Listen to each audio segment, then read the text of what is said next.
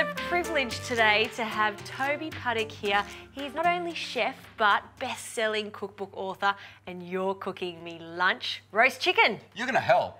Oh, I thought it was going to be really easy for me. You make it sound like you can eat a chair and hang out on the side and read a book. I was hoping that, but of course, I would love to cook along with you in the kitchen.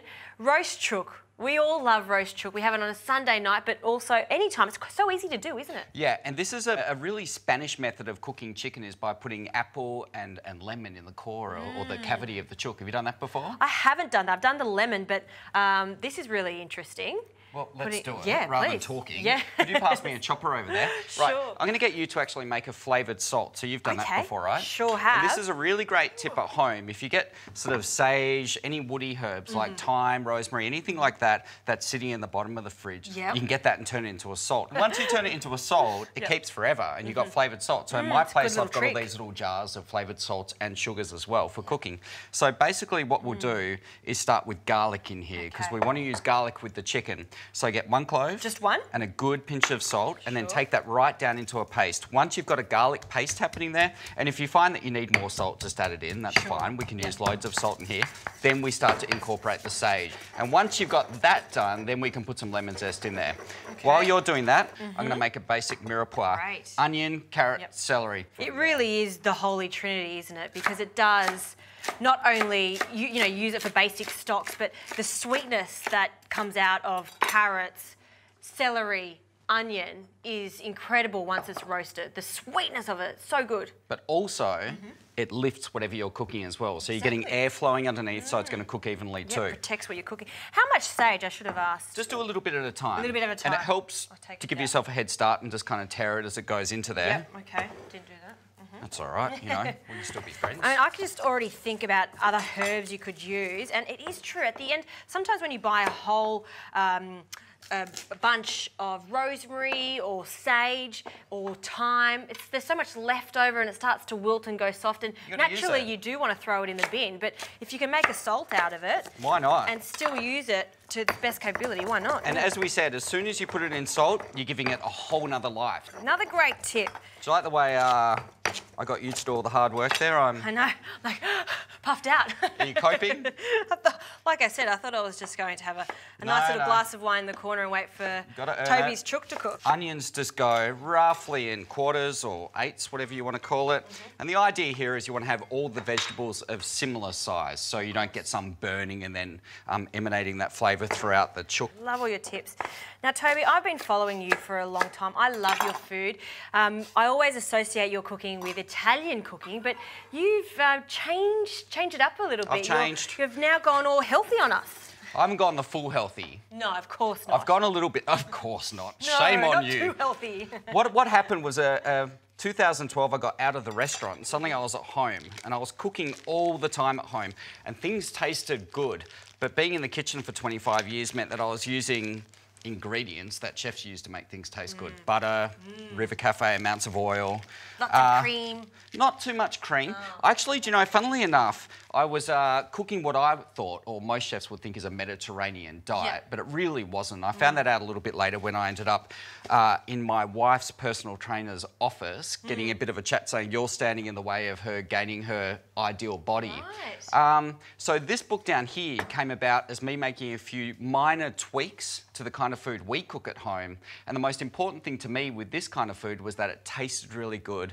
It was good to cook, but the even more important thing was that it made me feel like I wasn't going without. Yeah, absolutely. Because I don't want to go on a diet and eat boring food and look over at the person next to me eating a beautiful plate of ravioli and think I hate them. You know, I want to enjoy cooking and enjoy eating there.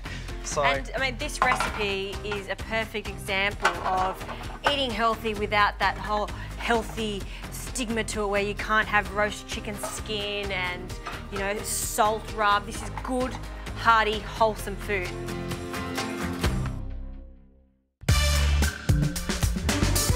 So what we're going to do here is take a bit of apple Let me just move this chook. I can just imagine the apple steaming in the chook's cavity and softening up, almost becoming like apple compote. It's so beautiful. And you can eat this after. For some reason, I don't often eat it after, but okay, I will. Of course you can. Yep. Well, you know, that's your business. So let's take this lemon. Let me just move over a little bit. Can I get you to put a little bit of salt into the apple there? Yep.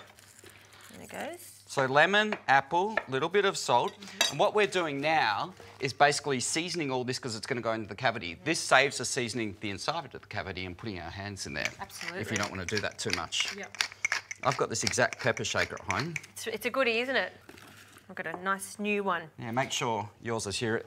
And the olive oil, usually, like you said, you would put a lot more olive oil, but you're putting a teaspoon in as opposed to a tablespoon. Is that a teaspoon? Yeah, I reckon that was a teaspoon. Teaspoon-ish. Now let's get some of these sage offcuts. Yes. They can go in there with the mirepoix. Nothing's they've wasted. No, you don't need to. Yep. And then we can pop this into the cavity of the chook. Okay. So we can put as much as comfortably fits. We don't want to go overboard here. Absolutely. It is a small little chookie. It is. Yeah. Leftovers. Leftovers, we nothing's can go into wasted here. again. Of course not, unless you want to give it to I never have apple with chicken. I always associate the apple with pork or roast pork. But why not?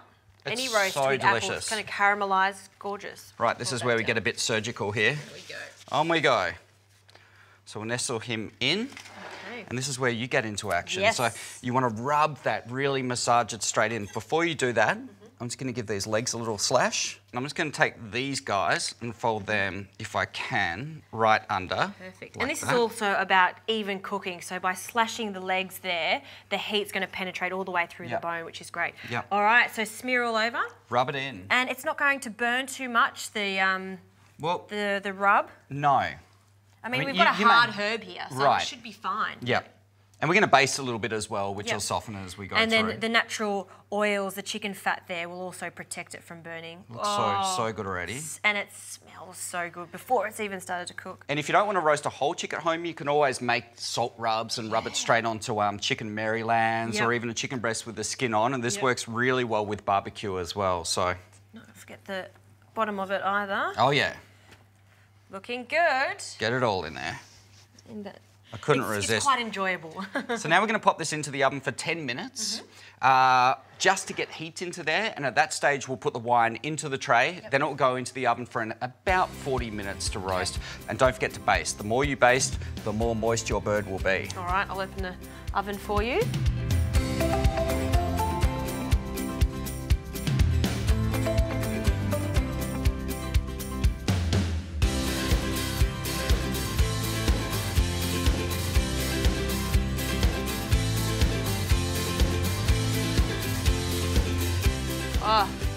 Chook is cool. So I'm tilting, getting it out of the oven. Juices are running clear, which means it's ready to go. Oh, yeah.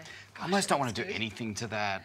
I don't think we should. I love presenting family, wholesome food in the middle of the table, and you carve when it's rested, of course. Of course, Justine.